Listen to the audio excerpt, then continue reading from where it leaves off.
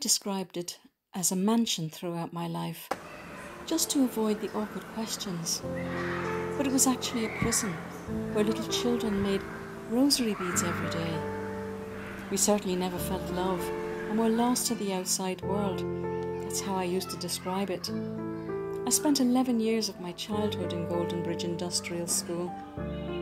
Before I emigrated to England in 1983, I decided to return to Goldenbridge so that I could put the ghosts of my broken childhood to rest by walking through the corridors, the dormitories, the yard, and perhaps even slide down the stairwell one last time. This was denied me because the whole building had been demolished.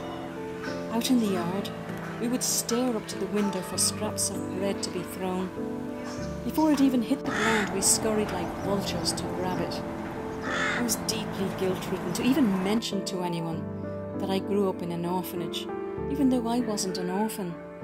And so I struggled to come to terms with my past, because it followed me around like a shadow. Ireland's history, and in particular what happened to thousands of their own children, should never be forgotten.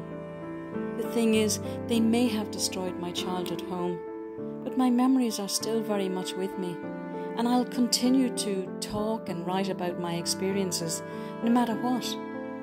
And just like a flower, I'm still blossoming on my journey,